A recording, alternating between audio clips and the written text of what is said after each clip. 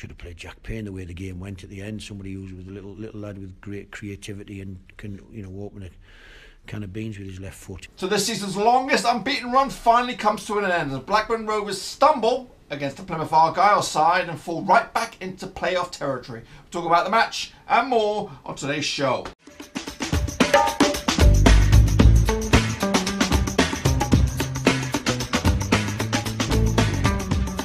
That's right, folks, back once again with another match review, this time picking apart the shambolic away loss to Plymouth Argyle. And that loss, my friends, puts us right back in playoff territory. Now, before we get into the thick of things, if you're new to the channel, hit the subscribe button. I'll keep you bang up to date with all things Blackburn Rovers. And right now, I don't even know if you want to, because it's nothing to get excited about. In fact, when you look at the table, it's actually quite concerning. Both Wigan and Shrewsbury have games in hand on us. And that lead, be it only 2 points at the moment, could be as well as 5 for second place. And I don't even know the math for first place. I'm not even going to bother sweating about it because it's nothing of concern right now. But I am concerned that we might actually lose touch with Shrewsbury if we don't turn things around in our next game. But let's talk more about the result today than in fact the stuff that's coming ahead. Because Rovers were absolutely woeful. This was our worst performance this season, probably our worst performance under Tony Mowbray, because I didn't feel that we actually had any efforts of any significance or chances whatsoever in the whole 90 minutes. And Mowbray has actually held his hand up, and he actually admitted that he should have rested or at least changed the lineup a little bit, because it was very defensive, very cautious. And I think the only chance I recall, I think, was an Armstrong chance, if I can remember. But it was horrific.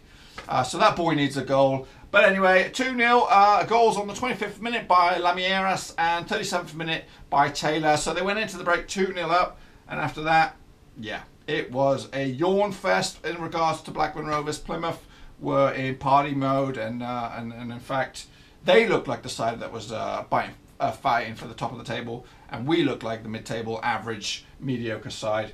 And it just got worse. The whole day never panned out for us. Wigan, easy as you like, their 2-0 victory over Gillingham. And then Shrewsbury, they made it a little bit of dodgy territory, but they snuck a winner right at the death. And that really just changed the whole mode. I could have accepted the defeat if Shrewsbury had failed to win, but none of that happened. Anyway, let's take a look at the statistics. We dominate possession, and in fact, according to BBC, we had 11 shots, and 4 of them were on target. To be honest with you, none of those in my recollection. Okay, there might have been a bit of a couple of scrambles in there from some corners and whatnot, but to be honest with you, it was that dull, I can't remember anything. And to be honest with you, I don't really want to remember anything because it was piss poor. Anyway, we had 52% possession compared to 48 of Plymouth. Plymouth had only had 5 shots, 2 of them on target, and those 2 probably went in the back of the net. 1 corner and 11 fouls for Plymouth, and look at, oh, it's just so miserable. Don't get me wrong, I think Plymouth are a quality side. You know, I've got much respect for the town of Plymouth, or city of Plymouth, whatever you want to call them, and I hope they do well this season. But I just want us out of this division so badly. Yeah, it's miserable. Anyway, let's move on a little bit. We'll talk more. But anyway, here is the starting 11 for Plymouth. Matthews in goal. Threkeld, Viner, Bradley, Sawyer, Ness, Fox, Saktrovic, Carey, Taylor, and Ramirez. And here are the lineup for Blackburn Rovers. Ryer in goal. Nayimbi, Downing, Williams, Bell, Conway, Bennett, Smallwood, Dack, Armstrong, and Graham. And here are the player ratings. I've never gone so low. That's how bad it was. Ryer with a 6, Nayimbi with a 6, Downing with a 4, Williams with a 5, Bell with a 6, Conway with a 4, Bennett with a 5, Smallwood with a 6, Dack with a 6, Armstrong with a 4, and Graham with a 4. I'm being generous as well for Dack and Smallwood, to be honest with you. I like them too much. I give them an extra Brucey bonus point because I like them so much. Ryer with a 6 because he saved a couple of decent efforts, maybe. It was just the worst, absolute worst. Where do we go from here? I think we take on Oldham next week, and that's at Ewood. You know, I fancied this game, I really did. Despite the long road trip for the boys, I thought, you know, away days, Blackburn have been pretty decent away. I thought we would get this game between our teeth and actually sneak a couple of goals ourselves and come away with the 3 points. In fact, I was dreading more the Oldham game than I was the Plymouth game. But now we bring Oldham to Ewood Park next Saturday and hope that we pick up a win, because a win is what we need. We can't start drawing these games anymore. And I'd like to see Mowbray. I'm not usually the biggest fan of chucking everything at the guys straight off the bat, but I think it's needed. Oldham are 21st in the division. We are now 3rd. So really, we should go out there and we should hit them for 6 and put on a monstrous display. But I'm going to talk more about the Oldham game in a couple of days' time as we preview that game. But really frustrated, and just the effort. I don't know if it was Blackburn were that poor or Plymouth were that good. I think we were that poor that we made Plymouth look that good. Yeah, the substitutions at half-time, bringing off Graham, our informed striker. I would have done something different. I would have kept Smallwood on. Bennett was wank. I would have taken him off, taken Conway off, and I would have brought on Payne and maybe Samuel, and then kind of fixed up a formation to suit those players.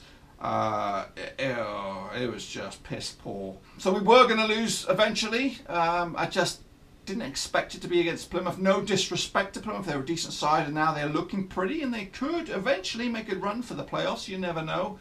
They've got their shit together now. They did take a point of us at Ewood, and that's another game. So they did a number on us this season. They picked up 4 points against us. So fair play to them. As for Rovers, we really need to, Wigan look a class above at the moment. They don't look like stopping. The game against Wigan at Ewood Park at this moment in time could mean nothing. It could mean absolutely nothing. We could beat them and they could still walk away with the title. We need to get our shit together now, and we got to hope for Shrewsbury and Wigan to stumble a little bit over the next few games. I know Shrewsbury do take on Plymouth next weekend. I'm not sure who we're going to take on, but I'm hoping that Argyle get the bit between teeth, and it's at Shrewsbury. So, I'm not optimistic. I'm hopeful. I know that there is a couple of cheeky games that we could expect someone to do us favours, and we shouldn't be relying on other teams doing us favours, but we are. We're in that position, and if the season ended right now, we'll be in the playoffs, and I do not want to be in the playoffs. Anyway, you've heard a little bit of what I've had to say. What has the gaffer been saying shortly after kick-off? No excuses. I think we knew it was going to be a tough game. They're in a good run of form. They're got some good players. I just think we didn't really get to the levels that we've been at recently.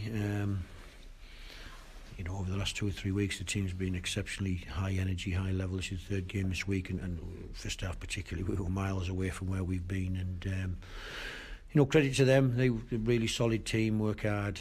We've got some individuals with a bit of quality, and listen, we could still be playing now and not scored. Really, that's some frustration for us. And first half, lack of intensity that we've been playing at. Second half, lack of creativity around the box. But listen, that's first defeat in 19 games, and so we can't be too harsh on them. They have to get the balance between rest and working hard this week and get ready to go again. Let's see if we can go another, I don't know how many we've got left, 16, 17 games. Let's see how we get on.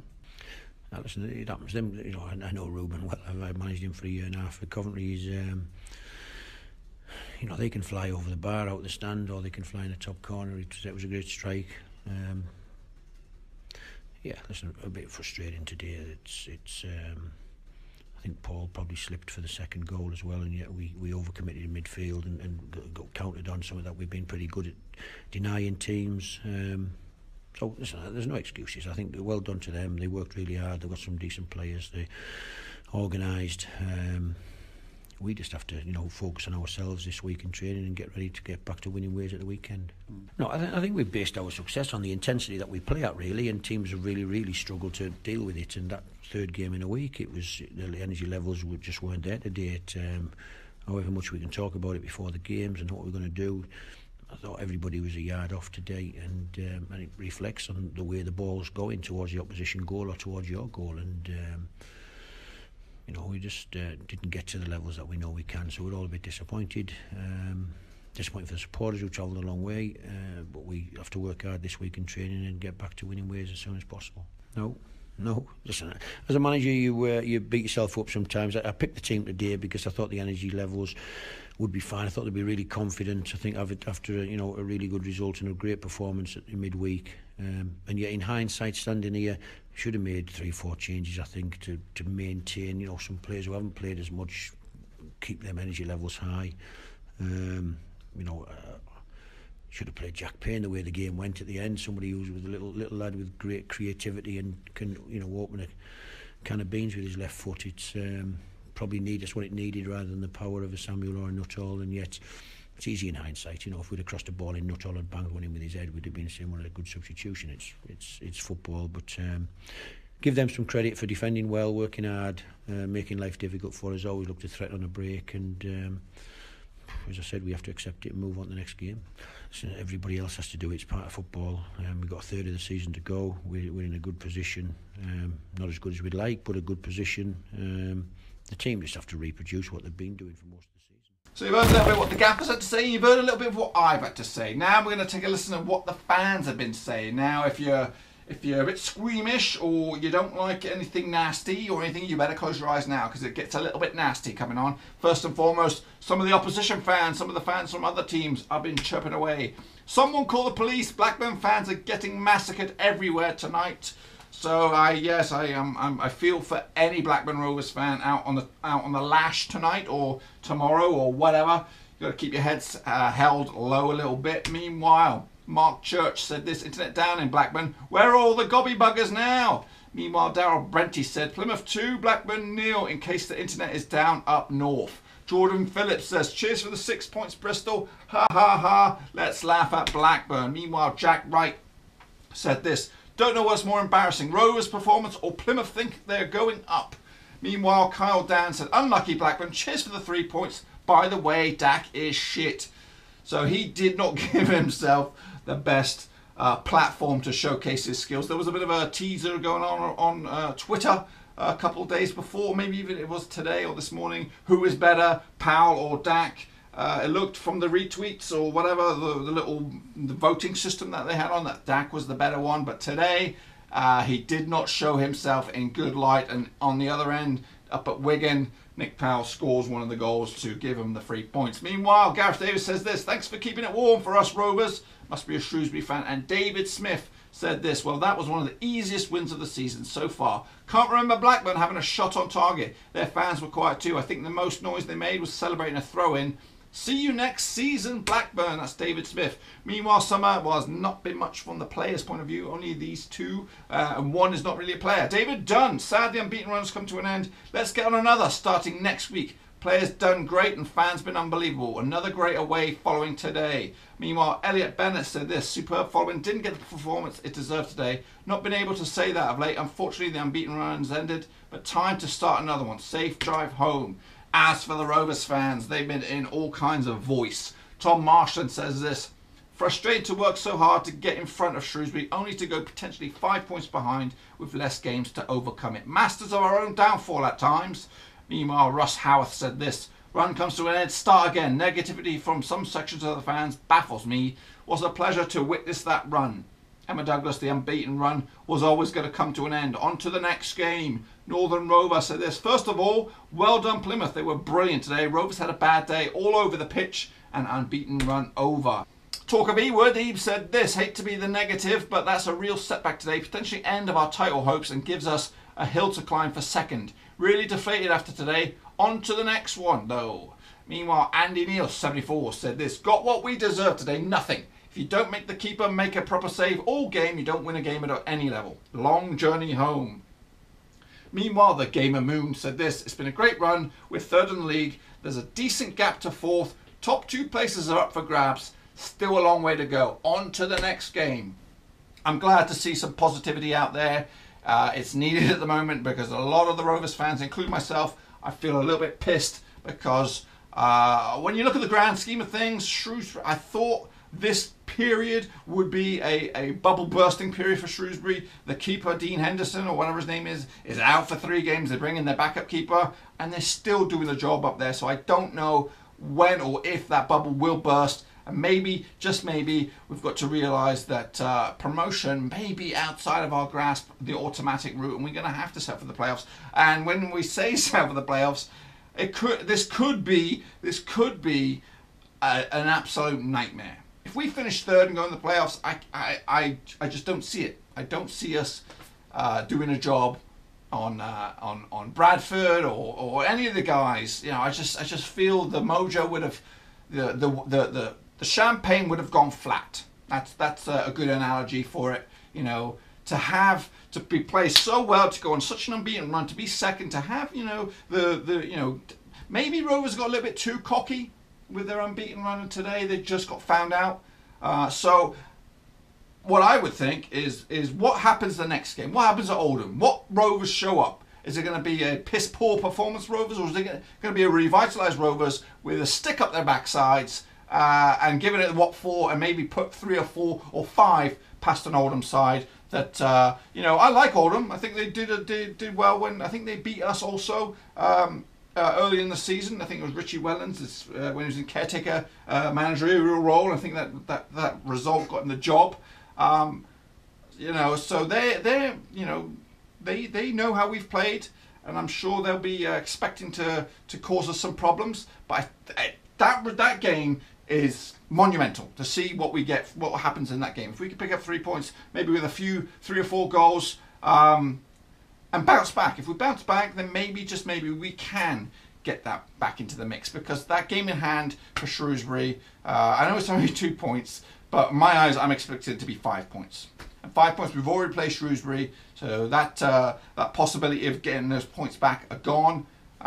Will Shrewsbury and Wigan go the rest of the season unbeaten? I don't know. I think Wigan, you know, at the moment, they're looking good. They're looking good. Meanwhile, where was I? Patrick Burns said this: 16 more games to go and we're 2 points off automatic. Let's have some perspective. Meanwhile, Michael Catterall said this: Plymouth, better side on the day. Rovers predictable and poor going forward. Credit to Naimbi, the lad ran his socks off. And Smallwood was playing well before surprisingly being took off. Meanwhile, Rory Baird, 97. He said, deserved to lose, terrible performance, the players should be ashamed, and apologise to the fans that travelled. Dave Parkinson and Wigan, Shrewsbury win, can't afford to lose again, unbeaten road, no good with draws. Becky said this: bad day at the office, we were going to lose eventually, more disappointing after the good midweek win, back to it next week and talk Blackburn. Well, glad that's over. Safe travels to all Rovers fans returning home. Plymouth 2, Rovers 0. Now let's change topic a little bit. A bit of a section that I've been haven't really got to before until now. The transfer window has shut, and a lot of our players are on loan. It's called Rovers Roundup. So let's take a look at some of the players in and about on loan at Rochdale. Sam Hart is on their books now, but he never actually played in this 1-0 defeat. He actually made the bench. There he is. He didn't actually get any games or minutes today. As for MK Dons with Elliot Ward in the back of their defence there, he started, but they lost, so no clean sheet for that fella. As for Lincoln City, 2-2 draw with Swindon Town, Scott Wharton, he was on the bench. No minutes this weekend. As for the rest of the action in League One, let's take a look at some of the results. Obviously, we've talked about it throughout the show. Shrewsbury, 2-1 winners over Bristol Rovers, and Wigan, 2-0 win over Gillingham. If I can see it, there it is. As for the chasing pack, Bradford, they've been on a stonkingly bad run. They lost 2-1 to our next opponent, Oldham. Also on a bit of a good run, Rotherham 2-0. They are now up to 5th. Scunthorpe, 3-2 winners. Bit of a goal fest against Fleetwood Town. And also just outside the place, Charlton lost to Oxford 3-2. Gary Bowyer's Blackpool 1-1 with bottom club Bury.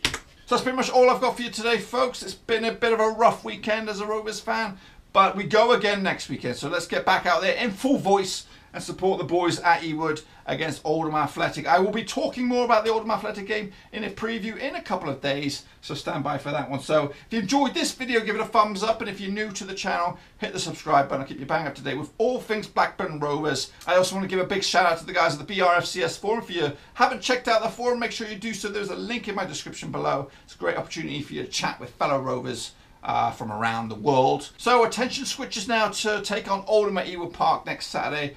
What we're going to do is win it. We're going to win it and just hope for the best. And maybe, just maybe, Shrewsbury and Wigan will stumble a little bit, and maybe we can pick up a couple of points and get ourselves right back into it. It's still a few games to go. I wouldn't hit the panic button just yet. Maybe at the end of February we can actually have a good indication of where we're going to be. There's a lot of football to be played. Wigan and Shrewsbury both in some cup competition still, so that's going to take some toll on them, extra couple of games. But yeah, let's just wait and see how we get on in the next 2 or 3 matches before we start really shitting bricks. Anyway, I have enough jibber jabber. Until next time, thumbs up, subscribe, ciao for now. Thanks again for watching. Please like, share, and most importantly, hit that subscribe button. It'll keep you bang up to date with all things Blackburn Rovers. But if you want to check out something completely different, head over to my other YouTube channel. You do that by pressing the button right there.